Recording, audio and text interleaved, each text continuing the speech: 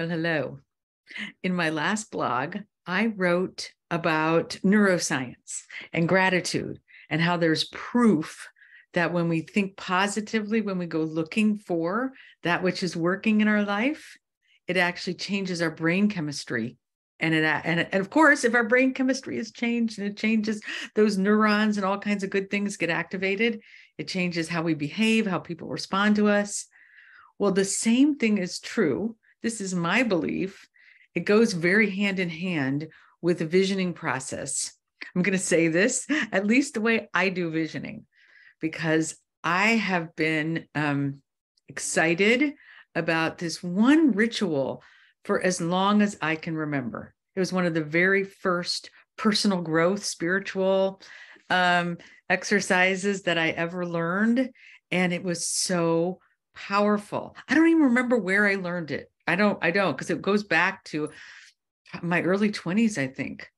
I remember getting some information about there's a way that we could look at what we wanted for our future, and then take action to make it a reality.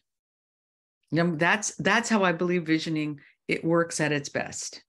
You tune in to what's in your heart and your soul, in your mind as well. You tune into the whole body, everything here. You get information. You see what excites you. There's some questions that you might ask yourself, like, what do I really want? What's important to me?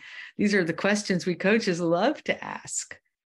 But there's something about visioning that makes possibilities. It like opens the door for new possibilities, because we go, oh, especially with the new year coming, there's new things I can do. I know it's just one day turning into a next. I get that.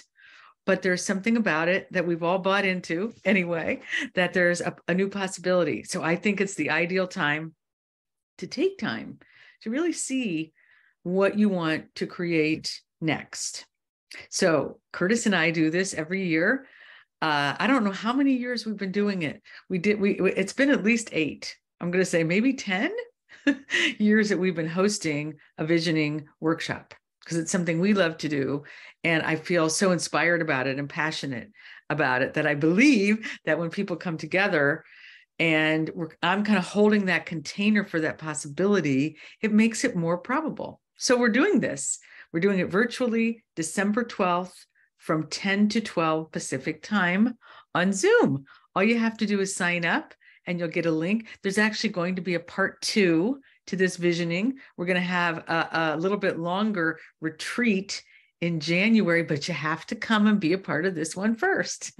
I'm just giving you a little teasing there, because in the second one, we're going to do some art projects and a little more fun, creative work. In this one, I'm going to help you take a look at what worked for you in 2022, what you want to say, that's done in this year. I don't want to do that again. Learn my lesson. And take a look at your coaching business, all the elements of it, and you as well, and really look at what is it you want to create for yourself, so you can be very intentional about it. You can make a plan around it. You can keep it as inspiration, and you can get into action. You know, if you know me at all, you know that's the thing I love to do, is help you get the dream clear and then get into action. So I hope to see you at our vision workshop on December 12th.